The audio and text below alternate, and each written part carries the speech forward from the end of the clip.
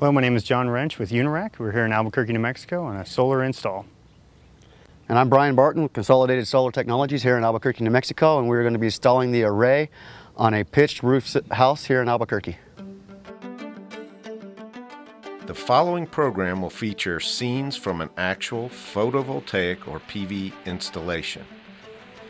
In preparation, a good contractor will kick things off with a series of special tasks.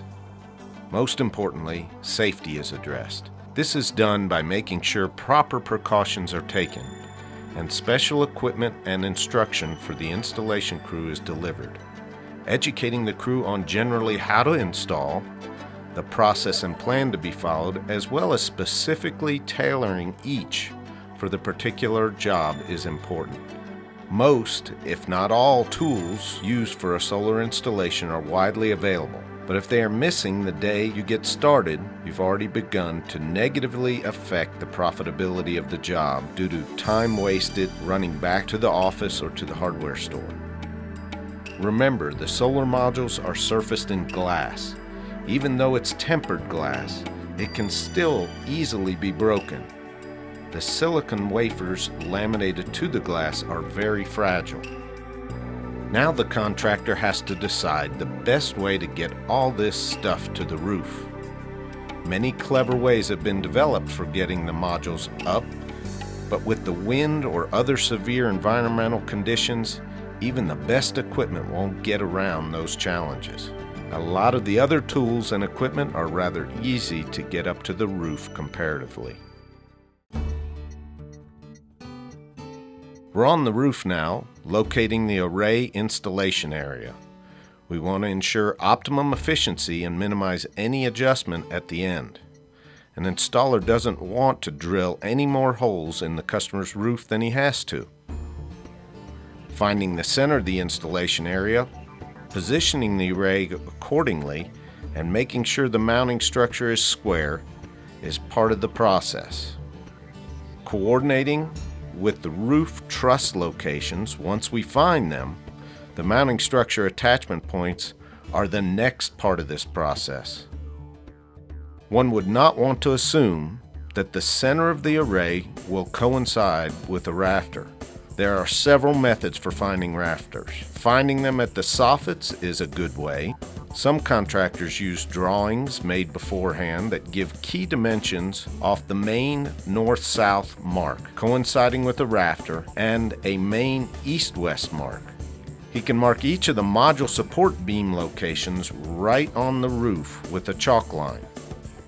He will want to make sure the beams are parallel to each other, perpendicular to the north-south mark, and that the array will look right on the roof before he drills the first hole. Ensuring squareness is a vital subject. Please refer to our centering and squaring video. A chalk line and roofing markers are tools the installer will use to make final locating marks. Now it's time to drill pilot holes for the lag bolts. This contractor chose to drill an access hole first. The access hole allows him to feel the rafter locations with a shaped wire. As previously mentioned, this is just one method to help be more precise in knowing the rafter location. The contractor is going to use a properly sized drill bit for this and make sure to aim the drill perpendicular to the roof surface.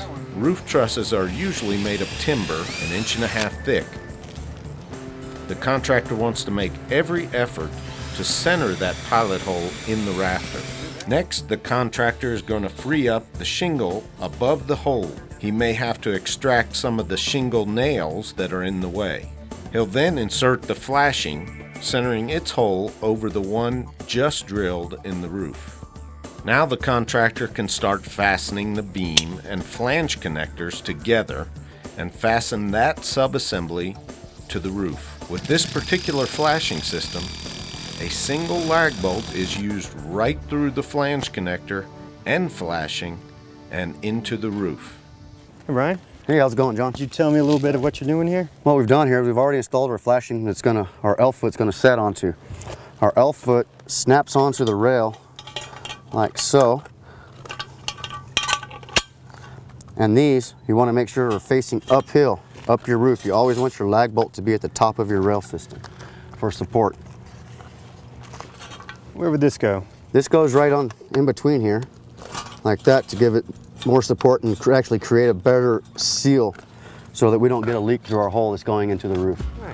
No roof is perfectly flat, and PV installers have to contend with what is known as roof undulations, or peaks and valleys across the roof. All right, could you tell me how you would level the system?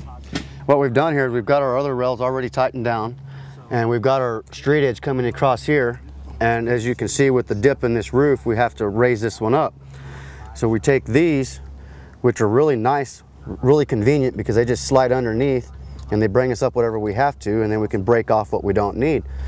And at this point, it looks like we're going to have about 9 shims underneath. And you see it raises us up, and now we're planing out so that way our array turns out planeful.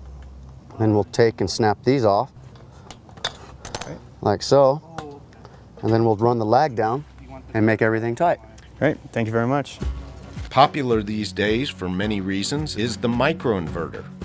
This is a smaller sized inverter that is mounted to the beam right under the module or modules it is servicing.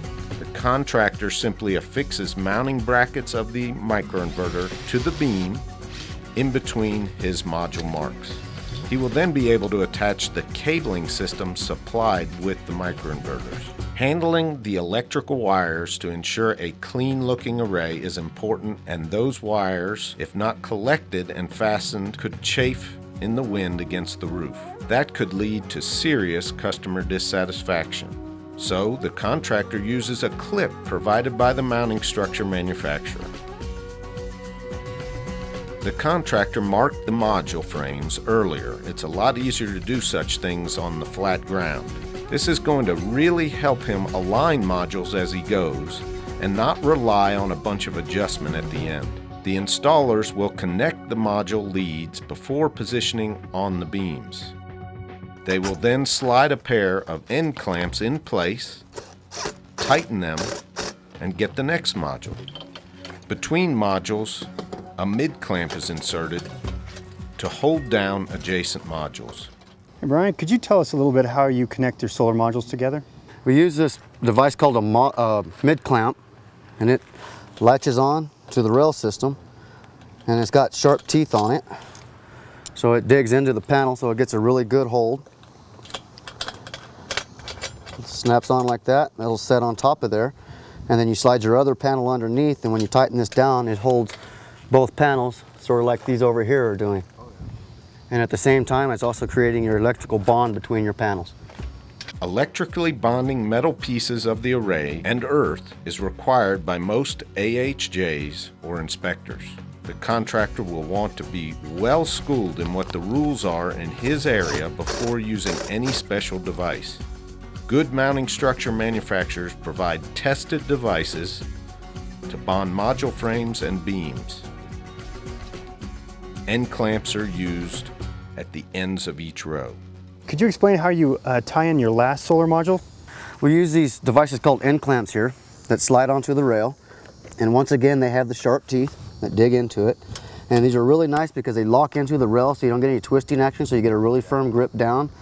And if you notice, this part here slides to the outside of your rail, so it's going to be adjustable, so it'll fit pretty much any panel that you want to put on this railing system. Great. As far as attaching it.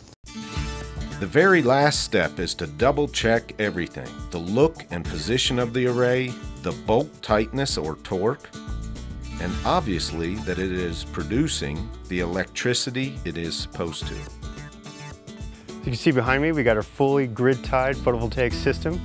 It has been commissioned and inspected. The homeowner is already seeing the benefits of this system. As you can see, pre-planning is key to any installation. Brian and his crew from Consolidated Solar has done an excellent job putting this system together. I'm John Wrench from Unirac. Thank you for watching this video.